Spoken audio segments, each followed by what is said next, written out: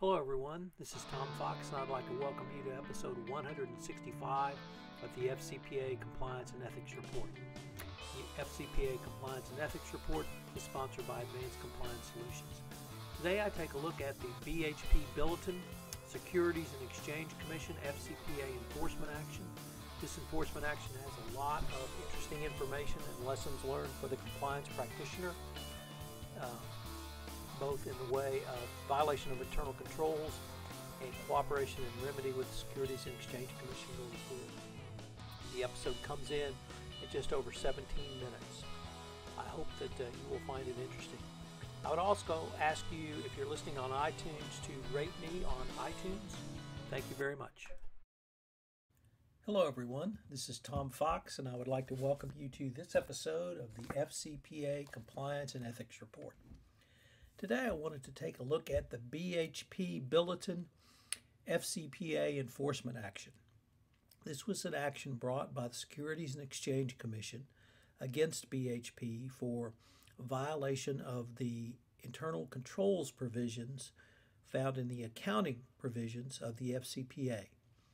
This enforcement action has several notable issues in it, and I think it's very significant for the compliance practitioner going forward. I noted that it was an SEC enforcement action, and I would like to emphasize that it was not a criminal enforcement action brought by the Department of Justice.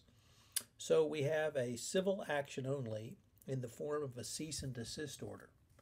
The enforcement action was based upon conduct by the company around its gifts, travel, and hospitality program for the 2008 Beijing Olympics.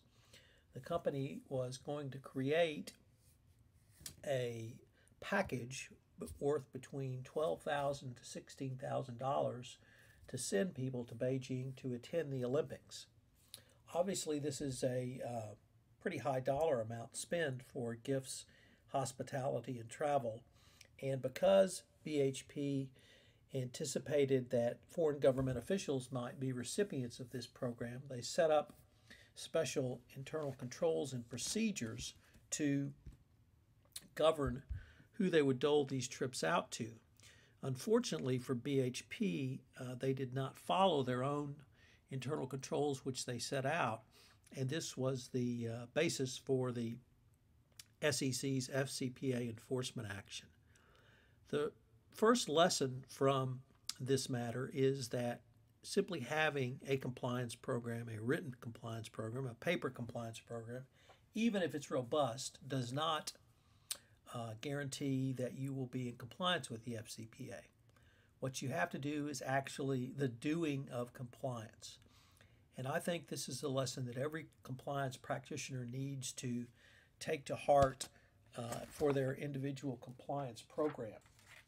The company BHP created an Olympic Sponsorship Steering Committee, and under this they had a further ethics subcommittee that was set up to review applications by certain business unit sponsors for who would be awarded these hospitality packages. BHP set up the hospitality package specifically to reinforce and develop relationships with key stakeholders in China and indeed across the globe. This clearly was going to have application to and implications on the FCPA because officials and representatives of state-owned enterprises were going to be offered these programs and hospitality packages. So there was a form that needed to be filled out. Certain information was to be given to the ethics subcommittee under the Olympic Committee, and it was supposed to be reviewed and updated on a regular basis, which would allow the committee to advise the business unit sponsors of potential problems. So some of the questions that the business unit sponsor was required to fill out were things like what business obligations existed or were expected to be developed between the proposed invitee and BHP. Was BHP negotiating or considering any contracts, license agreements, or seeking rights to access with a third party where the proposed invitee was in a position to influence the outcome of the decision?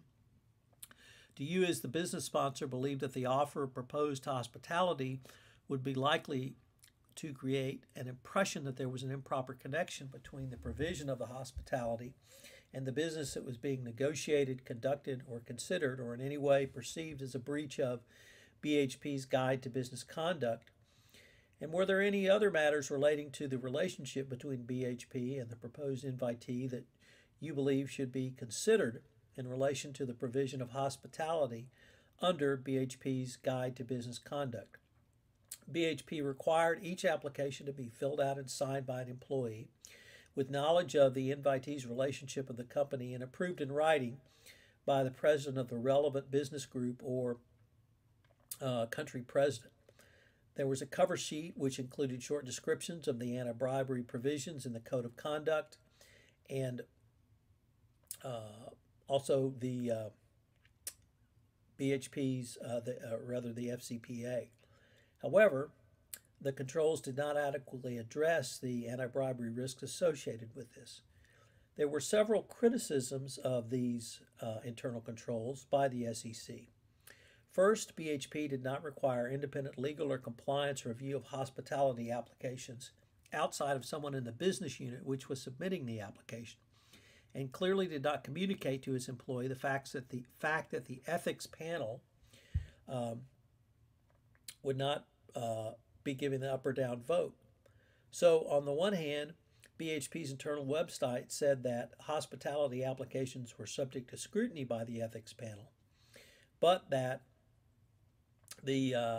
further that the Olympic Sponsorship Steering Committee and the Global Ethics Panel Subcommittee would be approving these. However, other than reviewing about 10 hospitality applications for government officials in mid-2007, the OSSC, or the Olympic Sponsorship Steering Committee and Ethics Panel, did not review the appropriateness of individual hospitality applications or airfare requests. The Ethics Panel charter simply stated that the role was to provide advice on ethics and compliance, but that the accountability stood with or rested with the business leaders. This clearly puts the business leaders in a conflict of interest if their business is dependent on certain foreign government officials or influencing certain foreign governmental officials, and yet these were the persons who could dole out a $12,000 to $16,000 hospitality package. The SEC also noted that some of the hospitality applications were not accurate or complete. Many identified an employee of a state-owned enterprise as simply a customer, but failed to identify whether or not they were a representative of the government. Additionally, the SEC found that several questionnaires did not correctly note when the BHP had pending negotiations with a proposed recipient of the largesse. Further, there were a number of examples where employees responding to questions did so incorrectly. Next, while the company had an annual guide to business conduct review, certification, process, and generalized training, it really did not provide specific training to executives on either how to fill out the forms or how to evaluate an invitation to a government official. During the relevant time period, this portion of the guide was not utilized fully, and there was not anything that would reasonably, any protections in place which could reasonably be regarded as protections against undue influences. So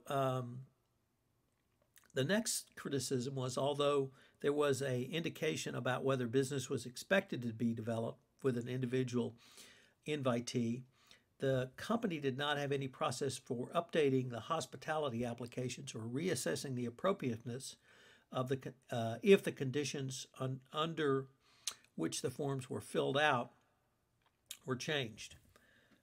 So there was no ongoing monitoring, there was no updating, there was no information presented which would allow the company to reevaluate any government officials if their roles changed, if their titles changed, or if something else changed. The fine levied against BHP was $25 million, which the FCPA professor has noted is the largest civil penalty assessed by the Securities and Exchange Commission. And really, I think the single biggest takeaway is that even with all of these forms, requirements for information, nobody was really looking at them closely. Nobody was putting a second set of eyes on anything closely. No one was evaluating closely. No one was evaluating the roles of the proposed invitees, if they were foreign government officials, to whether or not BHP had business with them or would have business with them in the future, or even if they were in a position to award business in the future. Clearly, you have to have a segregation of duties in your FCPA or UK Bribery Act or any other best practices compliance program.